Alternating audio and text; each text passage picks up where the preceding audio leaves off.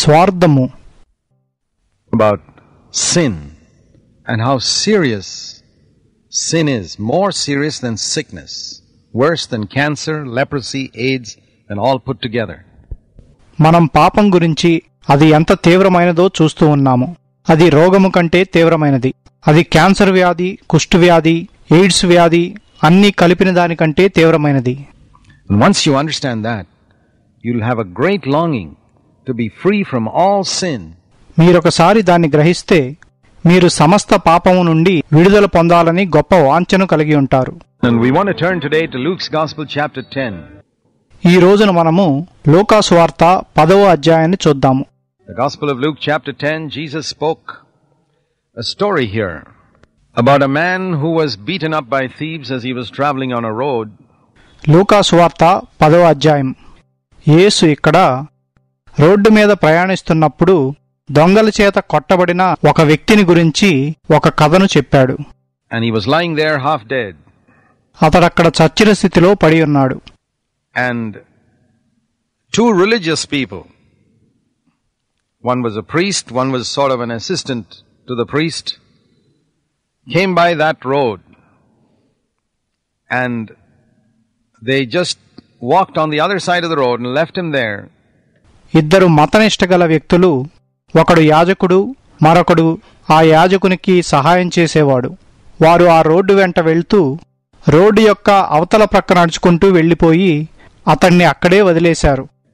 And went on to the temple to carry on with their religious services. వారు వారి మతపరమైన కార్యక్రమాలను చేసుకోవడానికి దేవాలయానికి వెళ్లిపోయారు. But then after that, another man came who was not a priest, who was not even a religious type of person, just an ordinary person, an ordinary sinner. కానీ ఆ తరువాత మరొక వ్యక్తి వచ్చాడు. అతడు యాజకుడు కాదు, మతనిష్ట కలిగిన వాడు కూడా కాదు. అతడు ఒక సామాన్యమైన వ్యక్తి, ఒక సాధారణమైన పాపి. He came and he had compassion on this poor person and lifted him up and bandaged his wounds and took care of him and paid for his expenses in a little hotel they put him in and gave money to the hotel keeper saying, take care of him and I'll give you more if you spend more on him. అతడు ఈ పడి ఉన్న వ్యక్తిపై కనికరపడి అతన్ని లేవనెత్తి అతని గాయాలకు కట్లు కట్టి అతన్ని ఒక పూటకోళ్లవాని ఇంటికి తీసుకువెళ్లి అతని ఖర్చు భరించి అతన్ని చూచుకోవడానికి ఆ పూటకోళ్లవానికి డబ్బులిచ్చి, నువ్వు ఇంకేమైనాను ఖర్చు చేస్తే నేను నీకది కూడా ఇస్తాను అని చెప్పాడు. And then Jesus said, which of these three, Luke 10:36, proved to be a neighbor? లూకా సువార్త 10:36లో యేసు ఈ ముగ్గురిలో ఎవడు పొరుగువాడు అని అడిగాడు. It's obvious. అది చాలా స్పష్టంగా ఉంది. Religious people are sometimes very, very selfish. మతనిష్ట గలవారు కొన్నిసార్లు చాలా చాలా స్వార్థంగా ఉంటారు. Jesus spoke here about a sin which is not listed in the 10 commandments. It's a sin of selfishness. యేసు ఇక్కడ 10 ఆజ్ఞలలో పేర్కోబడని ఒక పాపం గురించి మాట్లాడాడు. అది స్వార్థమనే పాపము. We've been looking in our last 2 programs about the sins that Jesus hated the most. మన గత 2 కార్యక్రమాలలో మనం యేసు ఎక్కువగా ద్వేషించిన పాపాలను చూస్తున్నాము. What are the sins that Jesus hated the most? యేసు ఎక్కువగా ద్వేషించిన పాపాలేంటి? We saw first of all hypocrisy. మొట్టమొదటిగా మనం వేషధారణను చూచాము. And then we saw pride. ఆ తరువాత గర్వాన్ని చూచాము. And today we see another one, selfishness. ఈ రోజున మనం స్వార్థము అనే మరొక పాపాన్ని చూస్తున్నాము. Thinking only about ourselves. మన గురించి మాత్రమే మనం ఆలోచించుకోవడం. You know, we can be very, very religious. Religion is enough to be a priest or a bishop or an archbishop and still be thoroughly selfish. మనం చాలా మతనిష్ట కలిగి ఉండొచ్చు. ఒక యాజకుడిగా, ఒక బిషప్గా ఉండటానికి మతనిష్ట చాలు. అలా ఉండి కూడా పూర్తిగా స్వార్థంతో ఉండొచ్చు. Here was a priest who was supposed to be representing God, but all he was interested was in his religious ceremony and not helping a poor person in his need. దేవునికి ప్రతినిధిగా ఉండవలసిన యాజకుడు ఇక్కడున్నాడు. కాని అతడు తన మత వేడుకలలో తప్ప అవసరతలో ఉన్న ఒక పేదవానికి సహాయం చేయడంలో ఆసక్తి కలిగి లేడు. And when our life is like that, it does not bring us the approval of God. మన జీవితం అలా ఉన్నప్పుడు అది మనకు దేవుని ఆమోదాన్ని తీసుకురాదు. We can be very upright in a whole lot of external things. మనం అనేక బాహ్య సంబంధమైన విషయాలలో యథార్థంగా ఉండొచ్చు. And we can think that God is very happy with us because we do all those external things so correctly and we've got a good testimony before men. మనం ఆ బాహ్య సంబంధమైన విషయాలన్నిటినీ చాలా సరిగ్గా చేస్తున్నాము గనుక మనుషుల ఎదుట మనకు మంచి సాక్ష్యం ఉంది గనుక దేవుడు మనతో ఎంతో సంతోషంగా ఉన్నాడని మనం అనుకోవచ్చు. And the external rituals of our religion we keep very accurately. Maybe you are even an elder in your church or a pastor or whatever it is. మన మతం యొక్క బాహ్యమైన ఆచారాలను మనం చాలా ఖచ్చితంగా గైకొంటాము. మీరు బహుశా మీ సంఘంలో ఒక పెద్దో లేక ఒక పాస్టరో కావచ్చు. But if there is selfishness in your life, I want to tell you Jesus hates selfishness. కానీ మీ జీవితంలో స్వార్థం ఉంటే యేసు స్వార్థాన్ని ద్వేషిస్తున్నాడని నేను మీతో చెప్పాలనుకుంటున్నాను. He hates a life that is only interested in itself. Now we are all born selfish by nature. తనలో మాత్రమే తనకు ఆసక్తి కలిగి ఉన్న జీవితాన్ని ఆయన ద్వేషిస్తున్నాడు. అయితే మనమందరము స్వాభావికంగా స్వార్థంతో పుడతాము. We're not born thinking about others. మనం ఇతరుల గురించి ఆలోచిస్తూ పుట్టము. Think of little children in our homes when they grow up. They don't automatically know how to share their toys with others. No. You got to teach them that. మన గృహాలలో ఉన్న చిన్నపిల్లల గురించి ఆలోచించండి. వారు ఎదుగుచున్నప్పుడు వారి ఆట వస్తువులను ఎలా ఇతరులతో పంచుకోవాలో వారంతటికి వారే తెలుసుకోరు. లేదు, మీరు దాన్ని వారికి నేర్పించాలి. Naturally speaking, they are selfish. They'll fight for the best toy and the biggest piece of cake in the plate and things like that. That's their nature. సహజంగా చూస్తే వారు స్వార్థపరులు. వారు శ్రేష్టమైన ఆట వస్తువు కొరకు, అతిపెద్ద ఆట వస్తువు కొరకు, ప్లేటులో అతిపెద్ద కేకు ముక్క మొదలగు వాటి కొరకు పోట్లాడుకుంటారు. అది వారి స్వభావము. When we grow up, we don't fight in such a crude way for the biggest piece of cake. మనం పెద్దవారమైనప్పుడు మనం అతిపెద్ద కేకు ముక్క కొరకు అంత మోటుగా పోట్లాడుకోము. But we still like it. Inwardly we haven't changed. కానీ దాన్ని మనం ఇంకా ఇష్టపడతాము. ఆంతరంగికంగా మనం ఇంకా మారలేదు. Only our selfishness is now more subtle and people don't see it so obviously. ఇప్పుడు మన స్వార్థము నిగూఢంగా ఉంది. దాన్ని ప్రజలు అంత స్పష్టంగా చూడరు. And we seek it in cleverer ways. కానీ మనం దాన్ని తెలివైన పద్ధతులలో కోరుకుంటాము. So when we see selfishness as a sin, just like we see hypocrisy and pride as sins, we will realize that Jesus came to save us from our sins. కనుక మనము వేషధారణను, గర్వాన్ని పాపాలుగా చూచినట్లే మనం స్వార్థాన్ని కూడా పాపంగా చూచినప్పుడు యేసు మనలను మన పాపాల నుండి రక్షించడానికి వచ్చాడని చూస్తాము. And if Jesus hasn't saved you from selfishness, what type of savior is he? యేసు మిమ్మును స్వార్థం నుండి రక్షించకపోతే ఆయన ఎటువంటి రక్షకుడు? If he has saved you only from gambling and drunkenness, that's not much of a salvation, because there are a lot of people out in the world who without Jesus Christ have also do not gamble or drink. So what does it prove? ఆయన మిమ్మును త్రాగుడు నుండి, జోదము నుండి మాత్రమే రక్షిస్తే అది అంత పెద్ద రక్షణ కాదు. యేసుక్రీస్తు లేకుండానే త్రాగని వారు, జోదమాడని వారు లోకంలో ఎంతో మంది ఉన్నారు. అదేమి నిరూపిస్తుంది? Many Christians are glorying in the fact that they don't commit certain external sins. But I could show you 10 people in the world who don't commit those sins also, who don't have Christ in their life. అనేక మంది క్రైస్తవులు వారు కొన్ని బాహ్యమైన పాపాలను చేయడం లేదన్న విషయంలో అతిశయపడుతూ ఉంటారు. కానీ తమ జీవితంలో క్రీస్తు లేకుండానే ఆ పాపాలు చేయని 10 మందిని నేను మీకు ఈ లోకంలో చూపించగలను. So what type of salvation has this Christian experienced? కనుక ఈ క్రైస్తవుడు ఎటువంటి రక్షణను అనుభవించాడు? That's why we need to see sin the way Jesus defined it. కనుక మనం పాపాన్ని యేసు నిర్వచించినట్లు చూడాలి. Not just external, but inward primarily. అది బాహ్య సంబంధమైనది కాదు, అది ప్రధానంగా అంతరంగానికి సంబంధించినది.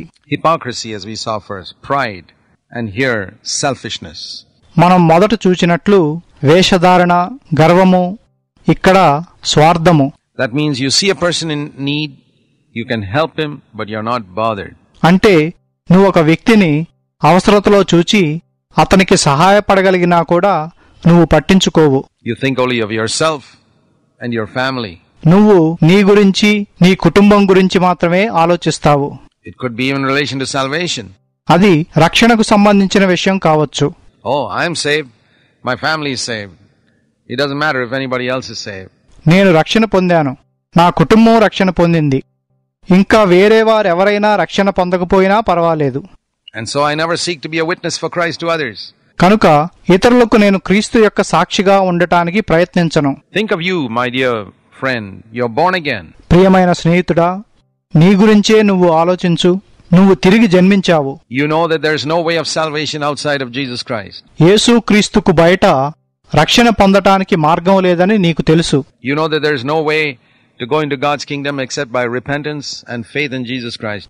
దేవుని రాజ్యంలోకి మారు మనసు మరియు యేసుక్రీస్తు యందు విశ్వాసం ద్వారా తప్ప వేరే మార్గం లేదని నీకు తెలుసు. You know that being born in a Christian family never takes you into God's kingdom. క్రైస్తవ కుటుంబంలో పుట్టడం నిన్ను దేవుని రాజ్యంలోకి తీసుకువెళ్లదని నీకు తెలుసు. You have to repent and accept Christ as your Savior and Lord, and you are saved. నువ్వు మారు మనసు పొంది క్రీస్తును నీ రక్షకునిగా, ప్రభువుగా అంగీకరిస్తే నువ్వు రక్షింపబడతావు. Maybe your family members are saved. Do you have any concern at all for all the other people around you? నీ కుటుంబ సభ్యులు రక్షణ పొంది ఉండొచ్చు. నీ చుట్టూ ఉన్న ఇతరుల గురించి నీకేమాత్రమైనా చింత ఉందా? I'm not talking about people at 10,000 miles away whom you never meet. 10,000 మైళ్ల దూరంలో ఉన్న నువ్వెప్పుడూ కలుసుకోని వారి గురించి నేను మాట్లాడడం లేదు. I'm talking about people you work with, your neighbors, your relatives, people whom you meet regularly, who are on their way to an eternal hell. Are you concerned about them? నువ్వు పనిచేసే వారి గురించి, నీ ఇరుగు పొరుగు వారి గురించి, నీ బంధువుల గురించి నేను మాట్లాడుతున్నాను. వారు నిత్య నరకానికి వెళ్లే దారిలో ఉన్నారు. వారిని గూర్చి నువ్వు చింతిస్తున్నావా? Are you selfish? Selfishness is a sin. To be thinking only in terms of myself. లేక నువ్వు స్వార్థంతో ఉన్నావా? స్వార్థమనేది పాపము. నా గురించి మాత్రమే నేను ఆలోచించుకోవడం. Something is fundamentally wrong. If I say I have partaken of God's nature and I'm still selfish, I'm just deceiving myself, because God's nature is totally unselfish. నేను దేవుని స్వభావంలో పాలు పొందానని చెప్తూ నేనింకా స్వార్థంతోనే ఉంటే ఎక్కడో మౌలికంగా తప్పు ఉంది. నన్ను నేను కేవలం మోసగించుకుంటున్నాను. ఎందుకంటే దేవుని స్వభావము పూర్తిగా స్వార్థరహితమైనది. Why did Jesus come to earth? యేసు భూలోకానికి ఎందుకు వచ్చాడు? What do we see in Jesus' life? He was never interested in himself. మనం యేసు యొక్క జీవితంలో ఏం చూస్తాము? ఆయన ఎప్పుడూ ఆసక్తి కలిగి ఉండలేదు. He came entirely for the sake of others. ఆయన కేవలం ఇతరుల కొరకు మాత్రమే వచ్చాడు. And the reason why many of us Christians are so poor spiritually and not blessed by God as we can be blessed is because this sin clings to us. క్రైస్తవులమైన మనలో అనేకులు ఆత్మీయంగా పేదవారిగా ఉండటానికి, మనం దీవించబడవలసినంతగా దేవుని చేత దీవించబడలేకపోవడానికి కారణం ఈ పాపం మనలను హత్తుకొని ఉండటం. Jesus said once these words in Acts 20 verse 35. Jesus said, "It is more blessed to give than to receive." యేసు ఒకసారి ఈ మాటలను చెప్పాడు. అపోస్తలుల కార్యములు 20:35లో పుచ్చుకొనుట కంటే ఇచ్చుట ధన్యమని యేసు చెప్పాడు. Those are words spoken by Jesus, not found in the Gospels, but Paul mentions it in Acts 20:35. యేసు పలికిన ఈ మాటలు సువార్తలలో లేవు, కానీ అపోస్తలుల కార్యములు 20:35లో పౌలు వాటిని పేర్కొన్నాడు. It is more blessed to give than to receive. పుచ్చుకొనుట కంటే ఇచ్చుట ధన్యము. The one who is always thinking of receiving is a selfish man. ఎప్పుడూ పుచ్చుకొనుట గురించే ఆలోచించేవాడు స్వార్థపరుడు. The one who thinks of giving, he's a person who is concerned about others. What does he give? He gives to someone in need what he himself has. ఇచ్చుట గురించి ఆలోచించేవాడు ఇతరుల గురించి చింతించేవాడు. అతడేమిస్తాడు? తనకు కలిగినది అవసరతలో ఉన్నవారికి ఇస్తాడు. It could be material things, it could be spiritual. అవి భౌతికమైన వస్తువులు కావచ్చు, అవి ఆత్మ సంబంధమైనవి కావచ్చు. Supposing I have received something spiritual from God that has radically changed my life. నా జీవితాన్ని సమూలంగా మార్చివేసిన ఆత్మ సంబంధమైన దాన్ని నేను దేవుని యొద్ద నుండి పొందాననుకోండి. You know, immediately it places me in debt to everybody else. అది నన్ను వెంటనే మిగతా వారందరికీ రుణపడి ఉండేటట్లు చేస్తుంది. I have to give it to them, what they haven't got. వారు కలిగి లేని దాన్ని నేను వారికి ఇవ్వాలి. Think of another story that Jesus spoke in Luke chapter 16 about the rich man and Lazarus. లూకాసు వార్త 16వ అధ్యాయంలో ధనికుడు లాజరు గురించి యేసు చెప్పిన మరొక కథను గూర్చి ఆలోచించండి. Here was this rich man who had plenty of everything in this world. ఈ లోకంలో ఉన్న ప్రతిదాన్ని సమృద్ధిగా కలిగిన ధనికుడు ఇక్కడొకడున్నాడు. And who dressed gaily and lived in grand style. అతడు ఖరీదైన వస్త్రాలను ధరించాడు, విలాసవంతంగా జీవించాడు. And at his gate was his brother. Lazarus was his brother, because every one of them, those Jews, were children of Abraham. అతని ఇంటి వాకిట అతని సహోదరుడు పడి ఉన్నాడు. లాజరు అతని సహోదరుడే, ఎందుకంటే ఆ యూదులు అందరూ అబ్రహాము సంతానమే. You read later on the rich man saying, Father Abraham, in verse 24, Luke 16:24. ఆ ధనికుడు తండ్రివైన అబ్రహామా అని అనడాన్ని మీరు తరువాత లూకా 16:24లో చదువుతారు. He was a descendant of Abraham, and so was Lazarus. In that sense, Lazarus was his brother. అతడు అబ్రహాము సంతానమైనట్లే లాజరు కూడా అబ్రహాము సంతానమే. ఒక విధంగా చూస్తే లాజరు అతని సహోదరుడు. And he did not care. He'd go past that gate so many times and see the dogs licking Lazarus' sores, and he never helped him one bit. కాని అతడు పట్టించుకోలేదు. అతడు తన ఇంటి వాకిటిని దాటి చాలాసార్లు వెళ్ళినప్పుడు కుక్కలు వాని కురుపులు నాకడం చూచాడు, కాని అతనికి కొంచెం కూడా సహాయం చేయలేదు. It's just like that priest and the Levite. And finally, both of them died. అచ్చు ఆ యాజకుడు లేవీయుడు లాగానే చివరికి వారిద్దరూ మరణించారు. And Jesus said the rich man went to hell. Why did he go to hell? ధనికుడు నరకానికి వెళ్ళాడని యేసు చెప్పాడు. అతడు నరకానికి ఎందుకు వెళ్ళాడు? Maybe he paid his tithes regularly. He still went to hell. అతడు తన దశంభాగాన్ని క్రమంగా చెల్లించి ఉండొచ్చు, అయినా కూడా అతడు నరకానికి వెళ్ళాడు. Maybe the great religious leaders of his time, the priests and bishops, came at his funeral and said he was a great man. But the man himself went to hell. అతని కాలంలో ఉన్న గొప్ప మతనాయకులు, యాజకులు, బిషప్పులు అతని అంత్యక్రియలకు వచ్చి అతడొక గొప్పవాడని చెప్పుండవచ్చు, కాని అతడు మాత్రం నరకానికి వెళ్ళాడు. And Lazarus went to heaven. లాజరు పరలోకం వెళ్ళాడు. Why did that rich man go to hell? ఆ ధనికుడు నరకానికి ఎందుకు వెళ్ళాడు? Because he did not have faith. ఎందుకంటే అతనికి విశ్వాసం లేదు. How do I know he did not have faith? అతనికి విశ్వాసం లేదని నాకెలా తెలుసు? James chapter 2 says, if you have faith, the proof of it is, it will be seen in your works. యాకోబు రాసిన పత్రిక 2వ అధ్యాయము ఏం చెప్తుందంటే, నీకు విశ్వాసం ఉంటే దానికి రుజువు నీ క్రియలలో కనబడుతుంది. James chapter 2, it says, if you say that you believe in God and you see your brother, James 2:15, or sister without clothing and need of daily food, and you just say, praise the Lord, God bless you, and you don't give him what is necessary, what use is that? James 2:17, such faith is dead. యాకోబు 2వ అధ్యాయము 15వ వచనం ఏం చెప్తుందంటే, సహోదరుడైనను సహోదరి అయినను దిగంబరులై ఆనాటికి భోజనం లేకుండాట నువ్వు చూచినప్పుడు నువ్వు దేవునికి స్తోత్రం, దేవుడు నిన్ను దీవించునుగాక అని చెప్పి అతనికి అవసరమైన దాన్ని అతనికివ్వనప్పుడు దాని ప్రయోజనమేంటి? యాకోబు 2:17లో అట్టి విశ్వాసము మృతమైనది అని చెప్పబడింది. That's not living faith. అది సజీవమైన విశ్వాసం కాదు. Salvation is by faith, and that rich man did not have faith. రక్షణ విశ్వాసం వలన కలుగుతుంది. ఆ ధనికుడు విశ్వాసము కలిగిలేడు. The proof of it was there were no works. దానికి రుజువేంటంటే అక్కడ క్రియలు లేవు. There was no concern for others. ఇతరుల కొరకు భారం లేదు. What God had given him, he thought was his own. It was not his own. దేవుడు అతనికిచ్చినది అతని సొంతమేనని అతడు అనుకున్నాడు. అది అతని సొంతం కాదు. God had given him wealth so that he could help other people who were needy. అవసరతలో ఉన్నవారికి సహాయపడగలగడానికి దేవుడు అతనికి ధనాన్నిచ్చాడు. Do you know that everything we have is given by God? And he's given it to us to test us to see whether we will share it with others or just live selfishly ourselves. మనం కలిగి ఉన్న సమస్తము దేవుడిచ్చిందేనని మీకు తెలుసా?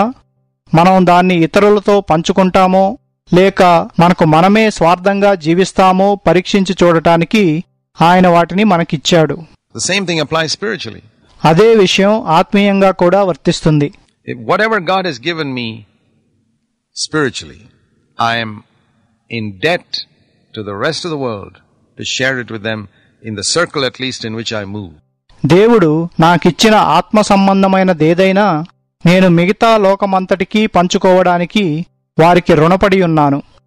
కనీసం నేను తిరిగే ప్రదేశాల్లో నేను దాన్ని పంచుకోవాలి. Jesus said, as I said earlier, it is more blessed to give than to receive. నేనింతకు ముందు చెప్పినట్టు పుచ్చుకొనుట కంటే ఇచ్చుట ధన్యమైనదని యేసు చెప్పాడు.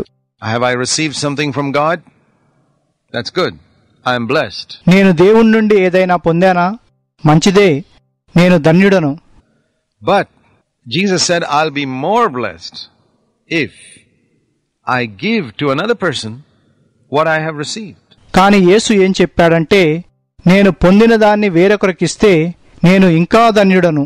If I give to another person the message that saved my life, that forgave my sin, that brought me into victory, or whatever it is, when I pass it on to another, I can experience a greater blessing. నేను నా జీవితాన్ని రక్షించిన సందేశాన్ని, నా పాపమును క్షమించిన సందేశాన్ని, నాకు జయాన్నిచ్చిన సందేశాన్ని, అది ఏమైనా కూడా వేరొక వ్యక్తికి ఇస్తే, వేరొకరితో దాన్ని పంచుకుంటే నేను మరింత గొప్ప ఆశీర్వాదాన్ని అనుభవించగలను. So if you want to have a greater blessing, I want to encourage you to listen to this word of Jesus. కనుక మీరు ఇంకా గొప్ప ఆశీర్వాదాన్ని పొందాలనుకుంటే యేసు చెప్పిన ఈ మాటను వినమని మిమ్మల్ని ప్రోత్సహించాలనుకుంటున్నాను. It is more blessed to give than to receive. పుచ్చుకొనుట కంటే ఇచ్చుట ధన్యము. Because when you follow that word, you will find something you have never experienced so far in your life. The blessing that comes through giving. ఎందుకంటే మీరు ఆ మాటను గైకొన్నప్పుడు మీ జీవితంలో మీరిప్పటి వరకు అనుభవించని దాన్ని మీరు కనుగొంటారు. అది ఇచ్చుట ద్వారా వచ్చే ఆశీర్వాదము. The Bible says, the liberal man shall be made fat, and the one who waters others will be watered also himself. ఔదార్యము గలవాడు పుష్టినొందును, నీళ్లు పోయేవానికి నీళ్లు పోయబడును అని బైబిల్ చెప్తుంది. So let's learn to hate the sin of selfishness that Jesus hates, and we shall find abundant life.